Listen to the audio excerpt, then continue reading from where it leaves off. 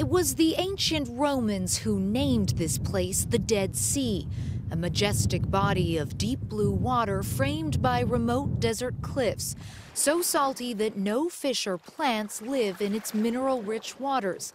Some 1,300 feet below sea level, it is the lowest surface on Earth. Basically, you see the layers. You see literally the layers. Yeah. Thousands of years. Yeah. Jackie Ben-Zakeen is with the Dead Sea Search and Rescue Team. He knows every inch of this place and showed us some of its many treasures. Another thing that you're going to see that is unique to the Dead Sea is salt diamonds. Right. Salt diamonds are basically diamonds from salt that are created in the deep mud. They need mud, they need a lot of soil pressure, just like diamonds. If you don't like diamonds, there are also salt pearls, rounded by the gentle waves of the sea. You can actually find like perfectly pearls Yeah. from salt. Even the mud is precious. It is said to provide relief from skin ailments and arthritis. Its rejuvenating qualities have spawned a wide range of beauty products. Slathering yourself in Dead Sea mud is considered by many to be the ultimate spa treatment. But the water itself is perhaps the biggest attraction. The Dead Sea is about 8 times saltier than the ocean, so the water is incredibly dense, and that makes it the easiest place in the world to stay afloat. Bobbing on the water, breathing in the low-altitude, oxygen-rich air, one quickly relaxes. And this is also part of the healing of the Dead Sea, I think. It calms you down.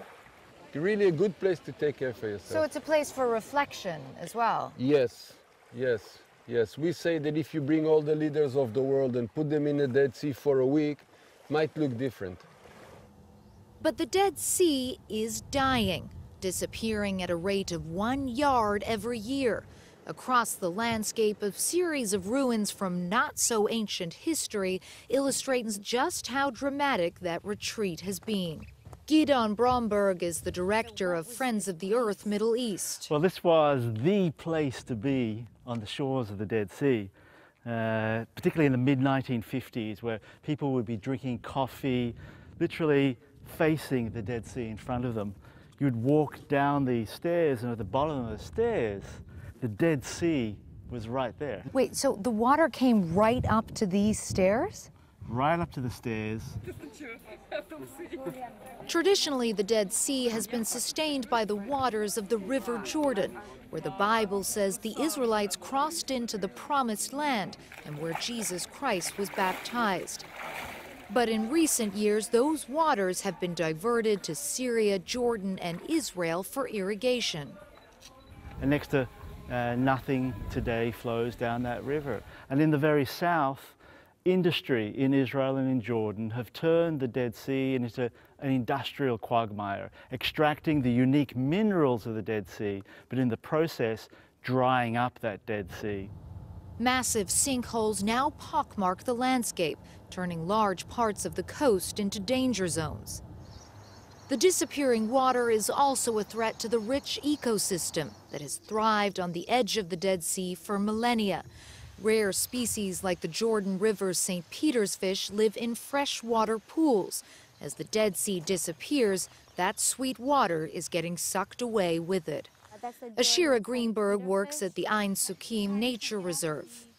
So what we're doing is we're moving all the different fish here and all the different species here in the water to new, bigger, wider pools at the southern part of the reserve, hoping we won't have to move them again.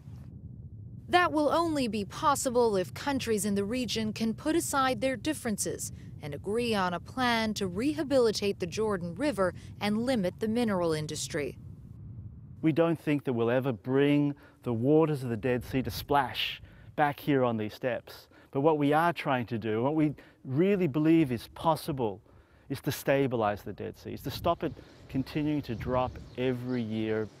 To keep the Dead Sea alive, so that generations for thousands of years to come can continue to bob in its healing waters and lose themselves in the grandeur of its scenery.